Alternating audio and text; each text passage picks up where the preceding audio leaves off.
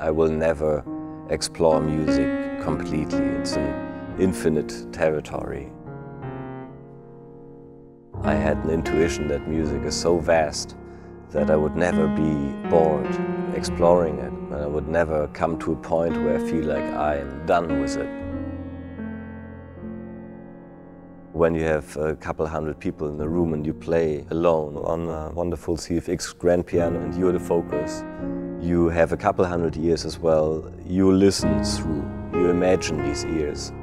And so it changes the music. It makes music usually a little bit more on point.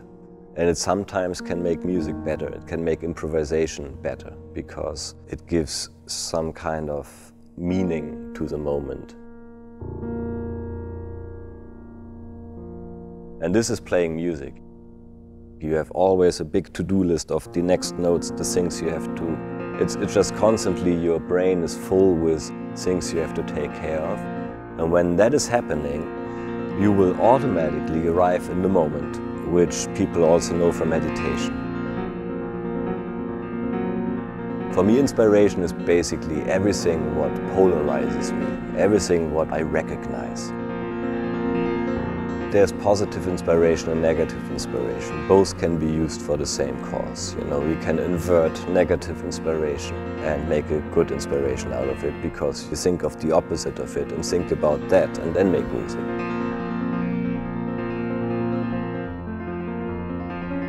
I'm the person who doesn't dislike any genre. I'm the person who doesn't dislike any approach of making music. What I try to be is to just be a little better, a little more skillful the older I grow. But I will always feel like I'm that young kid who tries to make music I haven't heard before.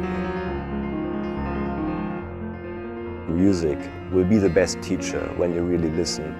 It will tell you things which you can only tell yourself. And that is my mission in making music, is helping people listen to themselves.